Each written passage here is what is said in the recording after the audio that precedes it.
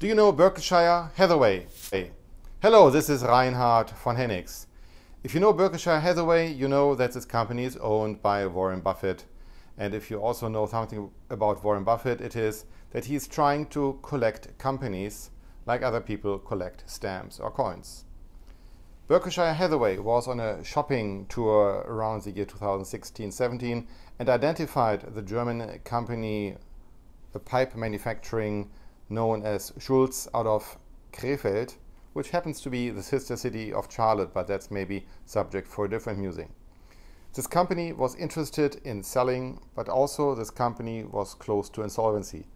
A few days before they started to negotiate with Berkshire Hathaway, a local advisor came to the conclusion the company should go the insolvency route.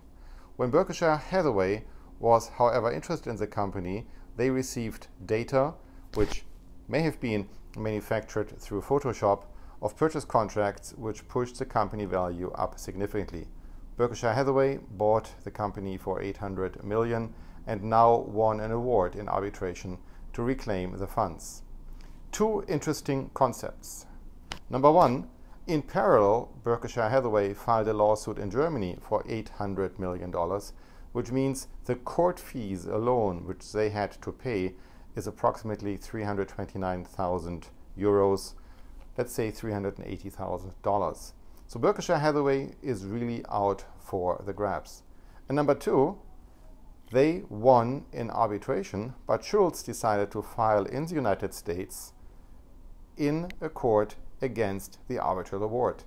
Traditionally, we lawyers say if you win in arbitration, you cannot have this matter heard in court again. What we have now is that both parties, plaintiff and defendant, filed parallel actions in court. So arbitration may be negotiated in the contract, but in reality, the courts may decide. Or the court may decide we do not hear this case because we have a binding arbitration agreement. However it develops, it remains an interesting matter.